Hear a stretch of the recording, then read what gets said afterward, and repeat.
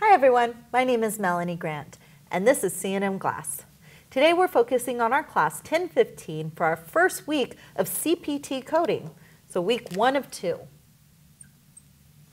Our focus today is looking at what is a CPT code and how we identify a visit or procedure, where we abstract that from for professional-based services, what professional-based services means, although you should have a good reminder, and how to read the CPT codes and what we mean by standalone and indented codes. Let's get started. The first thing to talk about is that a CPT code stands for current procedural terminology. And this is all talking about the professional or the provider-based service.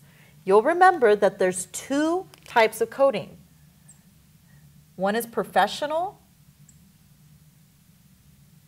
and one is facility when we talk about procedures. Your professional is your provider or other care service for their time, knowledge, expertise, and abilities, whereas your facility is more like an overhead and is only for the inpatient hospital, for the hospital itself. Keep in mind, when we say inpatient hospital itself, facility-based coding is only on the facility side, but there will be a charge on the professional side for all inpatient services. So be careful not to get confused, as some books and other individuals may do, by saying one is outpatient, one is inpatient, because that's not the case. Professional-based services will be both inpatient and outpatient, whereas facility-based services are inpatient, hospital-based services only. Right now, we're looking at the first of those 2 for professional-based services with CPT coding.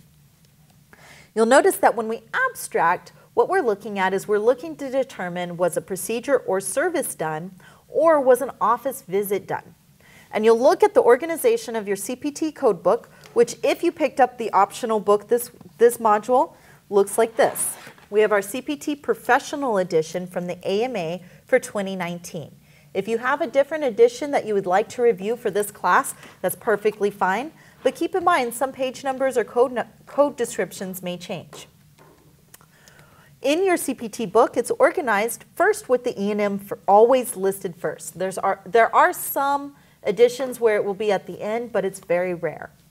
E&Ms are your office visits or evaluation and management services. And we go into that in much more detail in our 2030 class when we talk about CPT coding specifically. These range from code numbers 99201 through 99499. You'll notice CPT codes, as you remember, are 5 digits and always numeric, unless they're a temporary code or a different category type. For most of the codes and all that we're talking about today, we're only looking at numeric codes. Anesthesia services are going to be in your zeros, and they go from 00100 through 01999. And some add-on codes in the medicine section can be found for anesthesia, which are 99100 through 99140. Note that that has a little indicator because it's also part of the medicine section. Your surgical section, which is the largest part of your CPT, ranges from 10021 all the way up to 69990.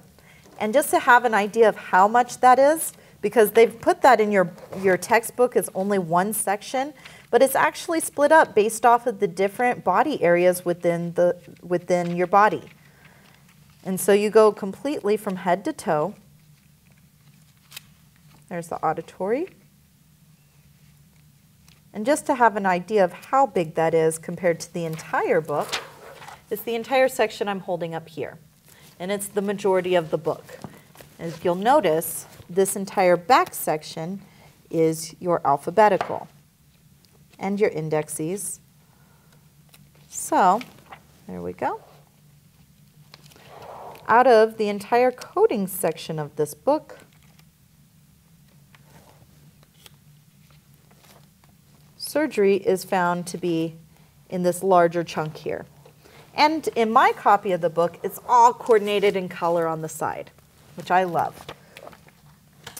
After that, you have services for radiology or x-rays, and imaging. This is the professional side, but can also include some of the collection-based for outpatient services, although inpatient does bill for their own collection of an x-ray. There's pathology and laboratory, same thing as with x-rays. Any outside outpatient laboratory or pathologist office bills with these series of codes. And then you have your medicine section, which is kind of a hodgepodge of all the different types of medicine services that can be provided to a patient. Make sure you read through your Introduction to CPT Coding in this week's challenge in order to understand some of those differences in sections. The next part we want to talk about to you today is the way to read a CPT code. Now, as we've already mentioned, your CPT codes are listed 1, 2, 3, 4, 5. And I have here a couple of examples. You'll notice the code 13121. I'm going to list the description here in just a moment. And 13122, which has a symbol.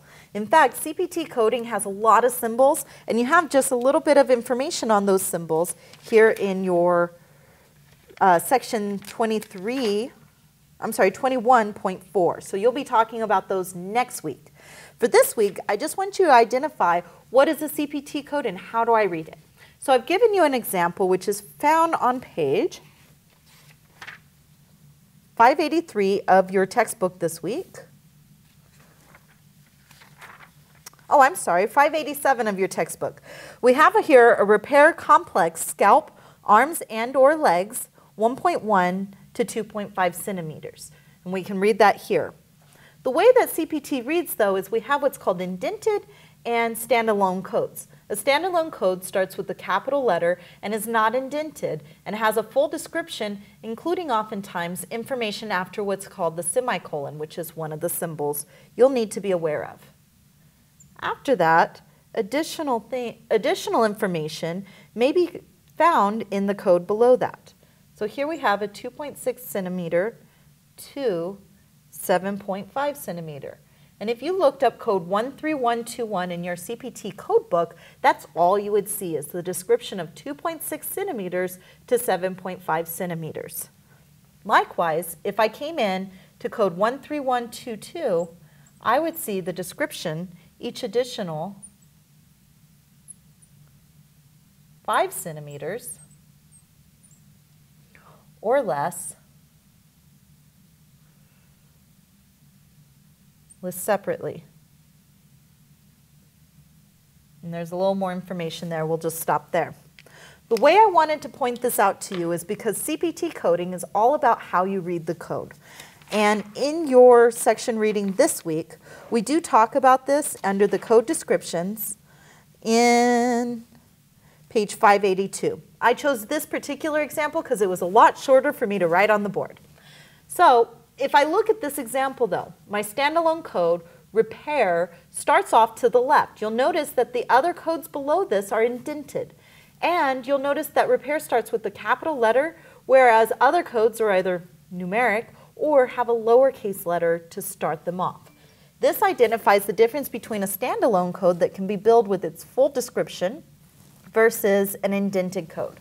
So if I'm reading this, I'm going to read for 13121, I have to look at that standalone code that's above it to determine what is the full description before the semicolon. And so I would read 13121 is repair complex of the scalp, arms, and or legs, and then I would stop and continue on the code that I'm looking at. So that semicolon means everything before this applies to all codes below me that are indented and should be stopped at this point. So for 13120, I read repair complex scalp, arms, and or legs, 1.1 centimeters to 2.5. For 13121, repair complex scalp, arms, and or legs, 2.6 centimeters to 7.5.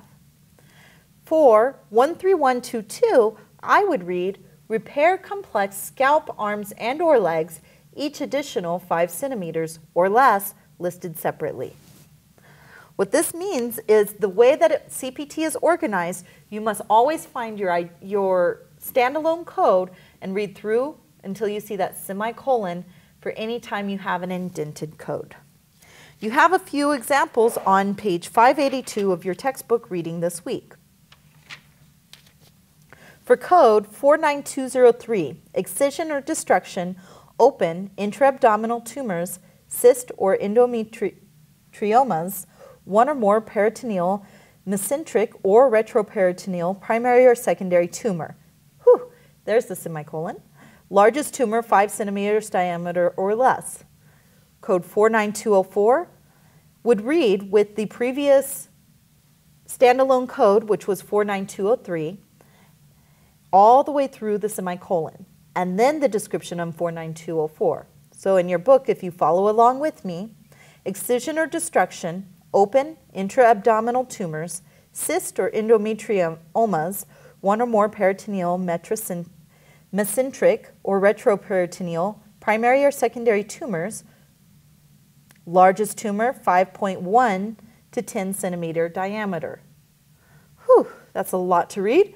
And then 49205, which is also indented, and the only standalone code above it being 49203. So we would go back to that same description of 49203 and read for 49205 as excision or destruction, open intra-abdominal tumors, cyst or endometriomas, one or more peritoneal, mesenteric or retroperitoneal, primary or secondary tumors, largest tumor greater than 10.0 centimeters in diameter.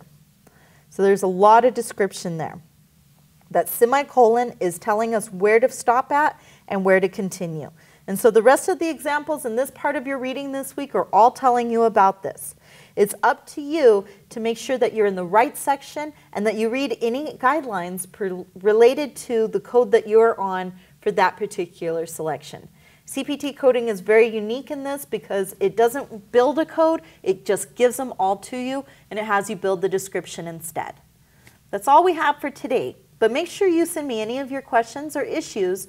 You can email me, or you can come down into Coding Clinic this week, which will be on Tuesday, for all of your concerns and anything you would like to go over in Coding with Miss Melanie. Until next time, we'll talk to you later.